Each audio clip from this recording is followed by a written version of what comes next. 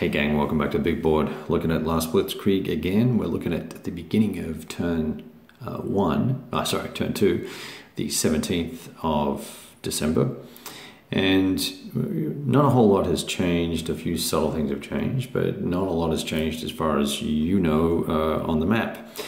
And what I thought I might do here is kind of have a look at both sides' potential strategies for this turn and the sorts of predicaments that they've put themselves in or have been placed in, and see if that leads us to any sorts of thoughts or conclusions, as the case may be. So hopefully it'll be a 5 or 6 minute video and we can all get on. I want to get back to actually playing while some of the rules are somewhat fresh. On the right hand side of the screen here you can see these coordination markers, and part of my activity in the first turn was to try and obviously press in as far as we can with the German forces, with the 12th Volksgrenadier, and then power through with Piper and or 150th Panzer, whoever could get there first, right? And we managed to break a fairly decent hole in the line, and you can see the results of that there. There's there are units all the way up here. And command radius is another interesting thing in this game that we can talk about at some other time. And as part of that activity, I got a little fixated on bouncing headquarters. So I bounced the 99th Infantry headquarters and then bounced it again along with the 2nd Infantry headquarters, and thinking that that was going to be really cool because it removes prepared defense.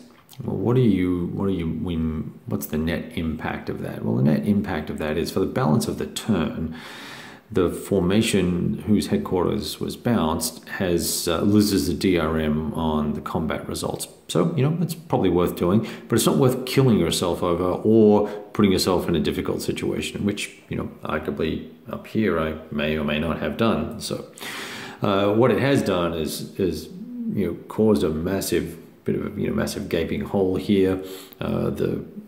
The 2nd Infantry was the only formation that activated of any use for the Allies in the second turn. So that caused some problems. So the coordination markers and the lack of prepared defense the last turn was beneficial to the Germans, but I wouldn't say it was a be-all and end-all of a focused part of your activities in a given turn. What is important with these coordination markers is that it directly impacts your SNAFU roll, which, if you recall from my my very first post on this before I played the game, I talked to you about combat trains, headquarters, and the SNAFU roll, and how those things are intertwined, and the distance and relationship between the headquarters and the combat train, and projecting your command radius forward is going to be impacted by the SNAFU roll is going to be impacted by that, and coordination is one of the DRMs that can occur to a SNAFU roll. SNAFU is going to give you, if you pass your SNAFU roll, you're going to get to the ability to move your full movement allowance and to have 2 objectives that you can place versus a partial or a fail, which would be less. You only move half in a partial, for example. Coordination applies a -1 to the die roll.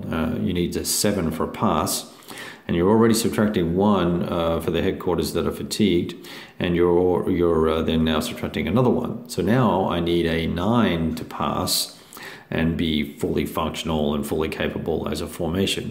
So that's now put a little bit of concern into how you do this, right? How you move your forces together. You can't just go higgledy-piggledy through the battle space.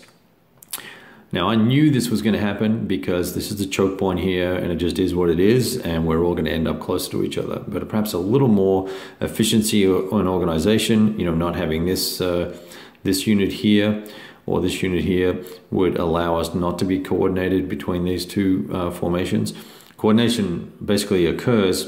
Actually, that's not coordinated now that I look at it, because it's only when you're stacked with an enemy with a different formation, or when your headquarters are stacked, like that bad boy, or your headquarters is within 2 hexes of another enemy, another allied force of yours. In fact, so they are in freaking coordination, because this is within 2 hexes of this, as are these. So now the cool thing about coordination is that when you come to activate your formation, you just go, okay, I'm paying for my coordination errors, the error of my ways.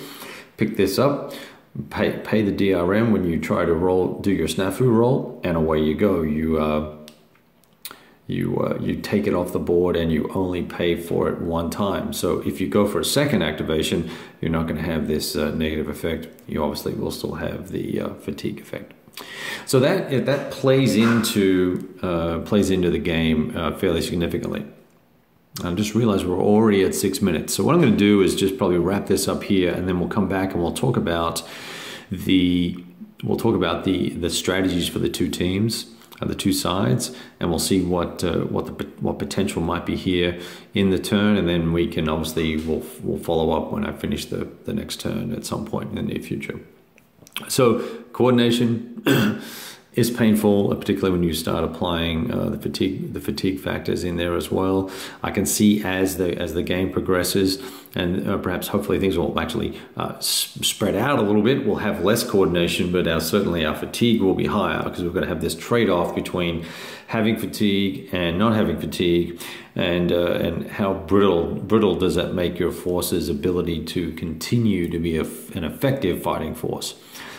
Failing your rolls or only getting partial results is not going to be a means to success for the Allies, nor for the Germans. So just real quickly, the Allied formations that are coordinated, there's 2 there. There's 1 down here. They ended up getting too close together here. And if I was going to be a nice guy, I'd say I'd move that. But these guys failed their activation roll, so they couldn't move. And this was a retreat, and that's where we retreated to.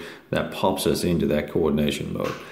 All right, that's the story. Let's come back and we'll look at potential strategies for both sides. Talk to you soon.